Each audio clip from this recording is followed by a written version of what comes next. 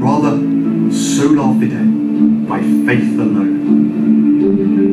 It was a blinding revelation, the moment of conversion. At this, I felt myself straight away born afresh, and to have entered through the open gates into paradise itself.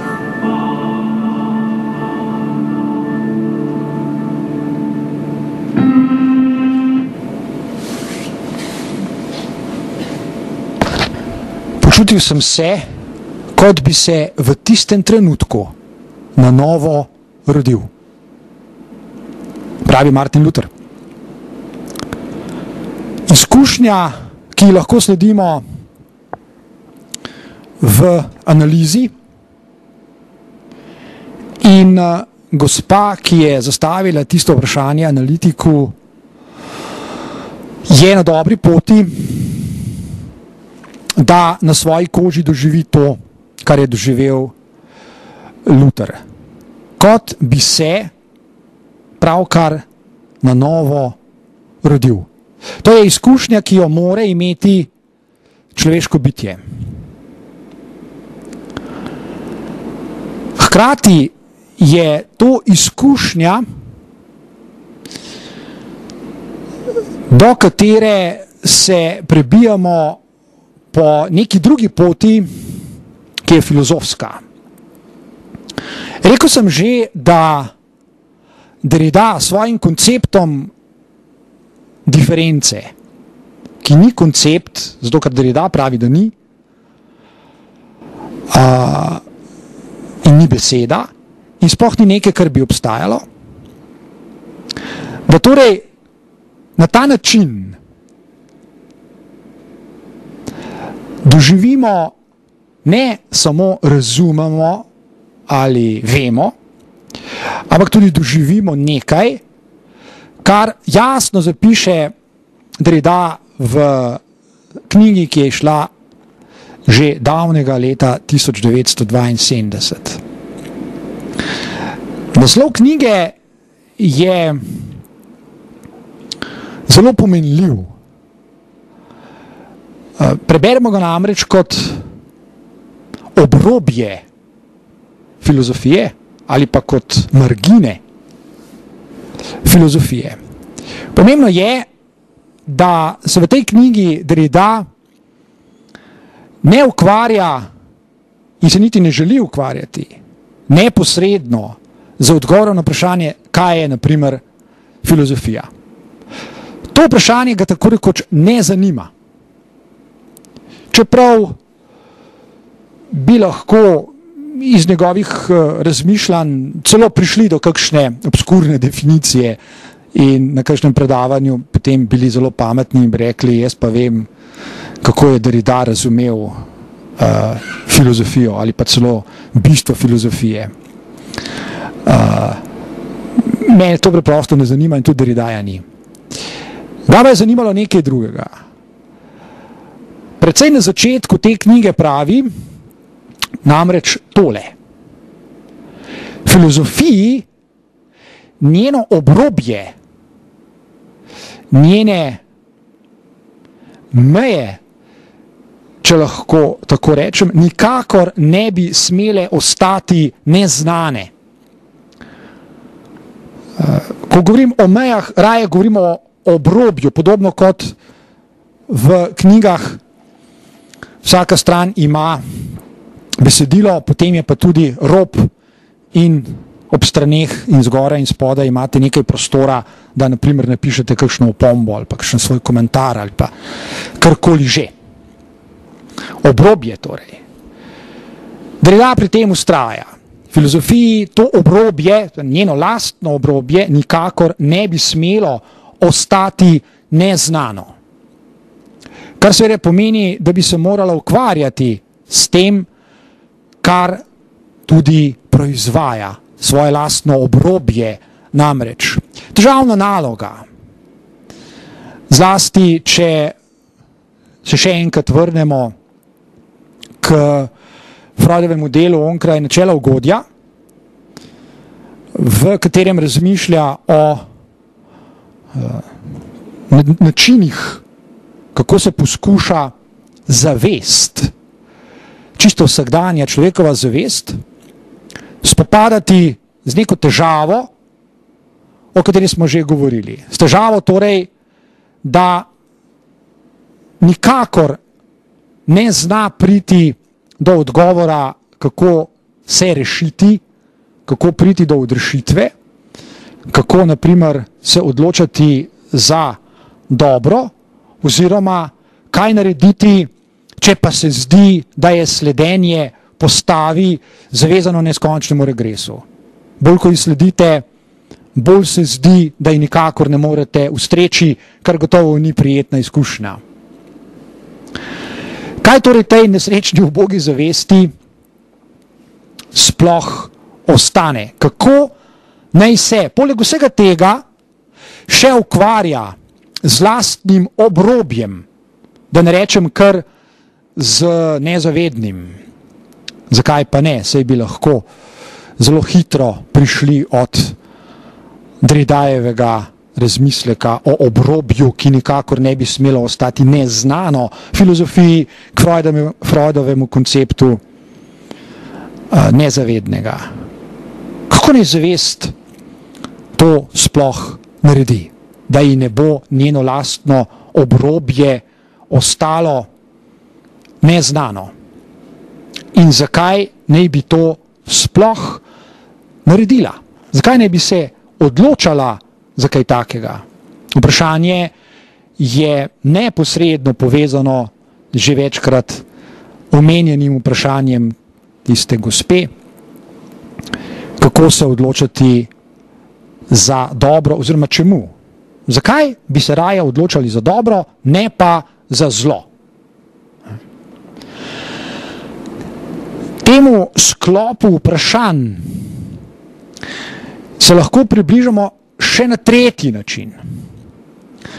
Zato si oglejmo uvod v neko zgodbo. Ta zgodba je stara precej več kot 300 let. Nek francoski matematik, kot boste videli, v nekem trenutku reče, da je prišel do dokaza, ki je povezan z težavo, z nekim problemom, s katerim so se kasneje 300 let ukvarjali številni matematiki, pa nihče pravzaprav niti ni dobro vedel, kako se problema sploh lotiti. In mene kot analitika zanima zlasti tole, ker pač nisem matematik in ne morem slediti tej zgodbi na matematičen način. Lahko ji pa sledim kot analitik in me izjemno navdušuje. Nek matematik se je tako rekoč pred kratkim, rekel bi, znal lotiti dokaza za ta teorem in tudi prišel do konca. Poudarjam, znal se ga je lotiti. Kot sem prej rekel, nekaj stoletij se ga tako rekoč nihče ni znal niti lotiti, kaj šele, da bi ga tudi dokazal. Kaj vse se je moralo zgoditi, da je ta matematik naredil to, kar je pač naredil? Pa si poglejmo uvod v to zgodbo.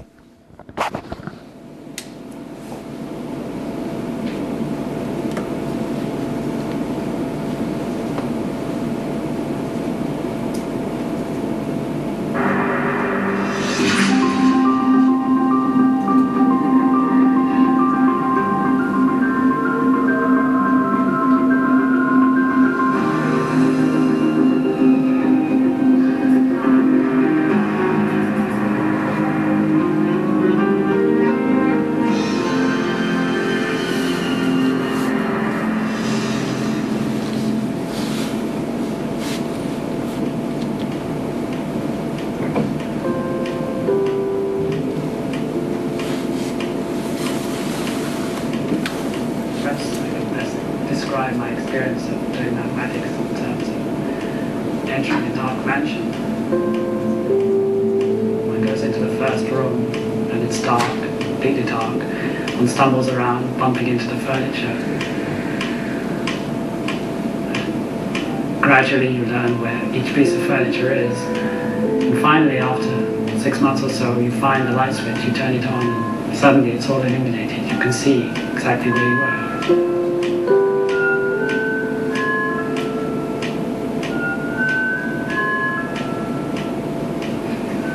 At the beginning of September, I was sitting here at this desk when suddenly, totally unexpectedly, I had this incredible revelation.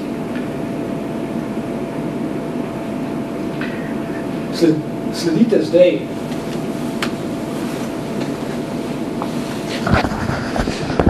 ne kot matematiki, ampak čisto kot navadni ljudje, načinu, kako bo spregovoril o tem, kar je sam imenoval nenadno odkritje, do katerega je prišel tako rekoč po naključju, čeprav bi lahko govorili tudi o nasprotnem. Ta hip je pomembno, na kakšen način je on to doživel oziroma kako je opisal.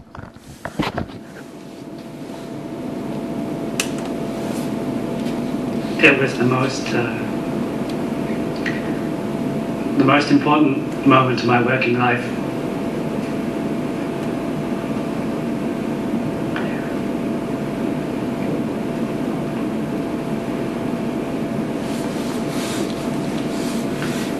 Nothing I ever do again will. Sorry.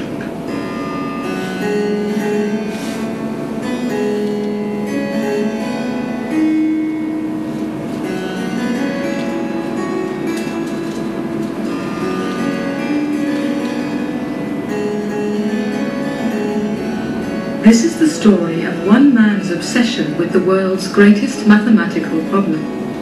For 7 years, Professor Andrew Wiles worked in complete secrecy, creating the calculation of the century. It was a calculation which brought him fame and regret. So I came to this, I was a 10-year-old, and one day I happened to be looking in my local public library, and I found a book on math, and it told a bit about the history of this problem, that someone had resolved this problem 300 years ago, but no one had ever seen the proof. No one knew if there was a proof, and people ever since had looked for the proof. And here was a problem that I, a 10-year-old, could understand, that none of the great mathematicians in the past had been able to resolve.